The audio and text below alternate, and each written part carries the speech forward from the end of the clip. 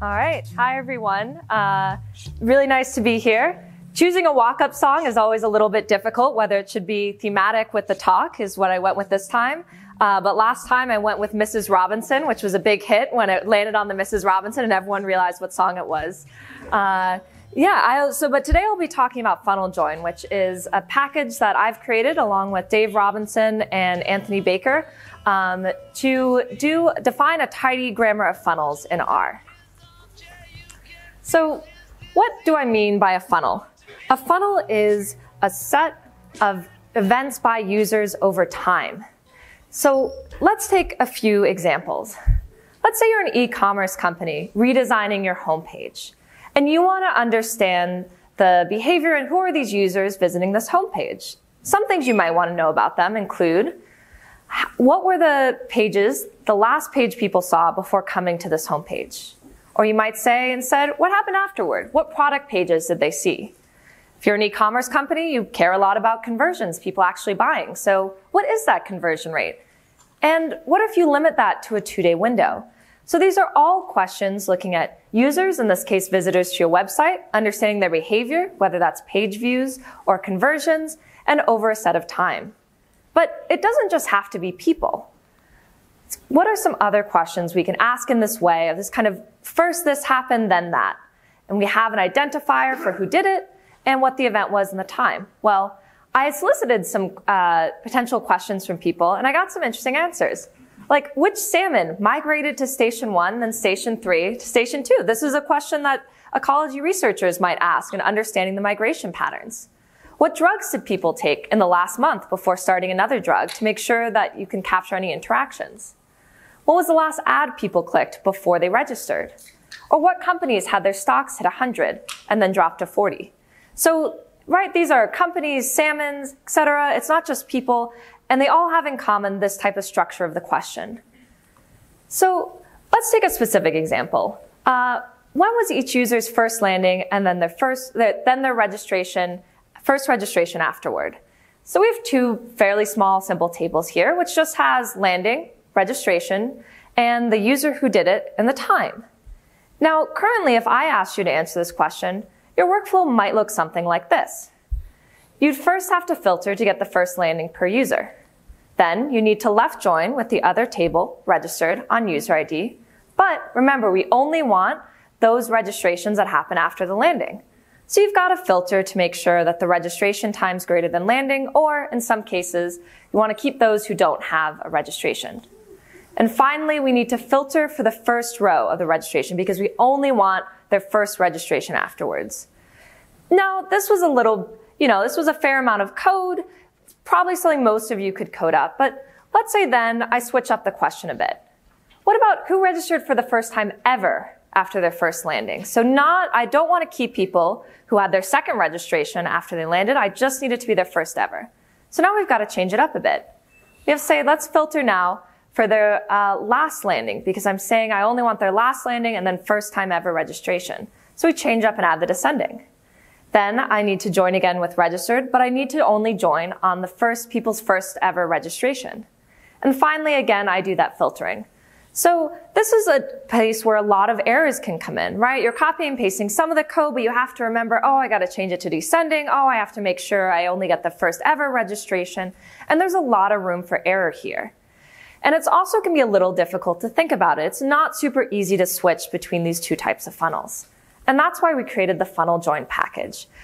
You can find it on GitHub. It's not yet on CRAN, but we've been developing it for about 1.5 years, so it's pretty mature now.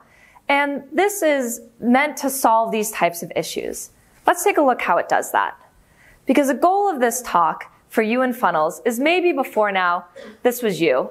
This is Cinderblock, the cat, who's trying to lose some weight, and as you can see is not very enthusiastic about this prospect. So maybe with funnels you're like, yeah, I guess I can do it, I really don't want to be here.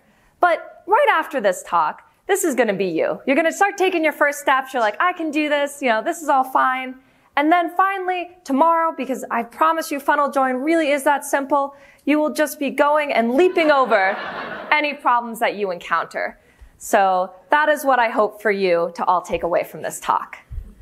Let's dive into funneljoin. What is this magic package? Well, let's take that question we had. What what was that first landing and the first registration afterward?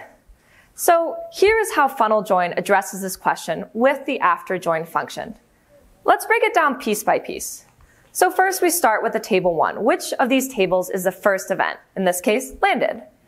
Then we take table 2, registered. We want to do a left join, so we could add it as an argument, but funneljoin you can just write after underscore left underscore join, just like you could have right, inner, etc. Then we say, what are the user columns that we are joining? What's the unique identifier for, it could be people, again, company, salmon. What are the time column names? How do we know when these events are happening? And then finally, the type of after join. The first 4 arguments here probably look pretty familiar, right? We're used to this when we're joining any tables. We have to tell it what the tables are, what are the columns we join it on. But what is this type thing? So this is new, and this is what funneljoin is contributing here. So a type here is saying we want the first landing and the first after registration. We can look at some different types of funnels. Let's say we have this user Jim, and this is Jim's behavior on our website with ad clicks and conversions. These are all happening over time. So we see he has a conversion, then an ad click, another conversion, 3 ad clicks, 2 conversions. What are the types of questions we might ask about Jim's behavior? We could say, all right, what was Jim's first ad click and his first conversion afterwards? So here we go, we highlight his first ad click, and we go and link that to the first conversion. This is the first after join we just saw. But then we might ask instead, what's his most recent ad click? What's the last one? And then all the conversion afterward. So here we highlight his last ad click, then we link it to the conversion afterward, but we link it to the second one as well. This is a last any join. We take the last ad click and any conversions that happen afterward. Finally, maybe we want as big a funnel as possible, so we want to link all the ad clicks and all the conversions that happen afterwards. So here, everything is highlighted except that conversion that happens before any ad clicks, because again, we're defining all conversions must happen after the ad click. But here we end up having many links. So, and this is an any type of join. So what we see here is that we can specify all of these different types of funnels, a first after, a last any, and any, because depending on the type of question that we're asking. Funneljoin comes with 16 types of funnels that are any combination of first, last, any, and last before, and first, last, any, and first after. So you can combine, you can have an any, as we saw, a last before first, and so on. Again, to really give you flexibility and easily switch between different funnel types. And to show this a little bit more, I'm actually going to do a live demo based on a blog post I wrote using Stack Overflow data. So let's switch over to that. Can we switch up there?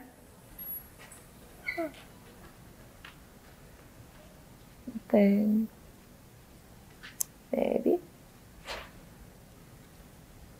If not, I can just go this way, I think. There we go. All right. So let's take a look. Here we have, of course, we always start off loading the tidyverse and then funneljoin the package. Here I'm going to be loading in these answers and questions from Stack Overflow data. So if I go ahead and take a look at this, what this is, I'm just going to zoom in a little more. So these are people, all these questions tagged with R. You can download this data from Kaggle. So we have here the exact type of thing we need. We have an owner user ID, who is the person answering this question, and what was the creation date, when did they answer it. And similarly, we have the questions data set, which has the same type of thing. So one question we might ask is how many people who ask a question later answer one? So how many people actually here have ever answered a Stack Overflow question? All right, we've got a small amount of people. How many folks have asked them? Yeah, a good bit more, right? So not too surprising, more people ask questions than answer them. So, but how do we quantify that? So we're going to go and take the questions, and we're going to do an after left join with answers, because we want to keep all the question askers. We're going to find that the user column is owner user ID. The time column is creation date. And now we have the type of join. So in this case, we want how many people. So I need this to be 1 row per person. So I'm going to do a first, their first question, and then who answers a question afterwards. So if I go ahead and run this, we'll get a data set of 60,000 rows, which is the number of unique people. And we can use another funnel join function, summarize conversions, that will take something that is that we identify as the column that indicates whether or not there was a conversion and calculate some statistics. Before I do that, I want to use a little trick that I actually wasn't familiar with, but you can, before making this package, but is present in dplyr, you can add a suffix. So if I don't want these .x's and .y's to indicate for columns that are common between the two tables but weren't joined on, which one it came from, I can instead say I want that to be underscore question and underscore answer, just to make it a little cleaner. And now I'm going to say, all right, well, I know that creation date answer is only going to exist if someone answered a question. So let's see. All right, we find that of the 60,000 users in this data set who asked a question tagged with R, 22.7% of them later answered one. But let's change it up a little bit. How long did it take those people to answer their first question? So I'm going to go ahead and copy this. And now I can add the gap call argument in funnel join. So gap call says it's going to create a column called .gap, which will give you the time difference in seconds between the events. So in this case, we see, of course, we have NA. Some people never answered a question. Someone else answered it in 734 seconds. Someone else many more seconds. So we actually do a quick visualization. I'm going to mutate to get the hours. So I'm going to do .gap divided by 360. And then I can make a quick ggplot. So I can say, let's visualize the hour gap and we're going to do a geom histogram. And now we can see this. This, of course, doesn't look very nice. Or it looks fine, but it's not super easy to tell what's happening. So actually, I cheated a bit. I pre-wrote a little bit of code just to make the scale better. So I'm going to change it to be a log 10 scale with breaks that make sense with the time. And we can see that we have, some people answer within an hour, a good chunk answer within a day, some a week, and some wait as long as a month. So if I want to say, I can get an idea from here of like, okay, roughly what % of those who answered a question answered it within, say, a week. But let's say I wanted to answer that right away with funnel join. So I could take funnel join, and I can add an argument, the max gap argument. So here this is saying, I only want to join questions with answers that have a maximum gap in time of this much. So it can take either an argument as seconds, or I'm going to use as diff time. So I'm going to say, let's do 7 units equals days, and run that. And we're going to do summarize conversion on creation date answer. And summarize. And we'll see that here, before we had about 22.7% ever answer a question, and we see here that 8.8% answer it within a week. So finally, let's switch it up a bit. Here we've been looking again, always, okay, who asks a question then answer it? But there might be a sort of strange population of users, perhaps, that answers a question before ever asking one. Do those people exist? And how many of those do we have? So here, if I take the code that I've written, I can now go ahead and switch it over so I have answers going first, then the questions, because I want to know answers before questions. Change it to a right join, keep all the questions, and now I change to a first join, because I want I want to get their first answer ever, and did that happen before their first ever question? So here, I don't want to just know who asked a question after they answered. I want to know specifically it must be their first ever question.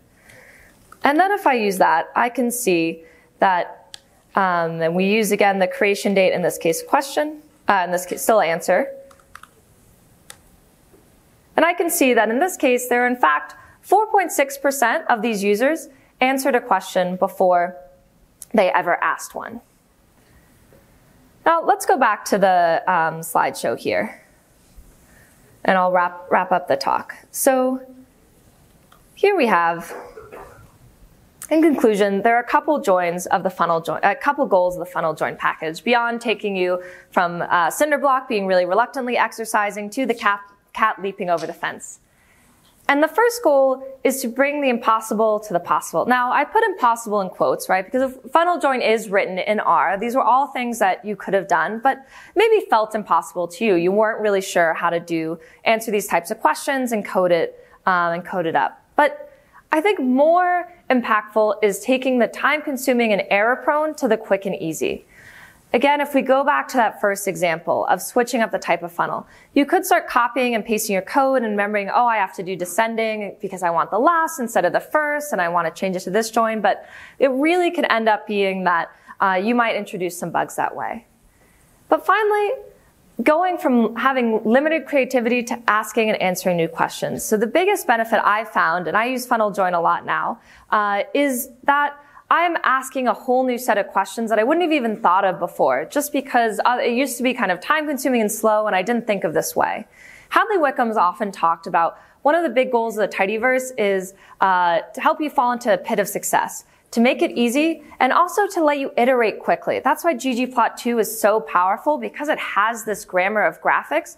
It's really simple to switch back and forth between different types of graphs, which is very important when you're doing an exploratory analysis.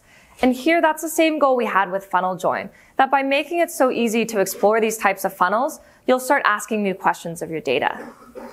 If you want to learn more, I wrote a blog post on funnel join that used the same Stack Overflow data and asked a few more questions. You can look at that on my blog on hookedondata.org. There also is a vignette on the package down site, robinsones.github.io, that you can go to and find. And of course, as I mentioned, it's on GitHub under my GitHub. And finally, with that, thank you all so much. You can find my blog, as mentioned, on Hooked on Data. I'm also on Twitter. And I'm actually writing a book, as Jared mentioned, on data science careers, which you can find at datascicareer.com. Thank you all so much.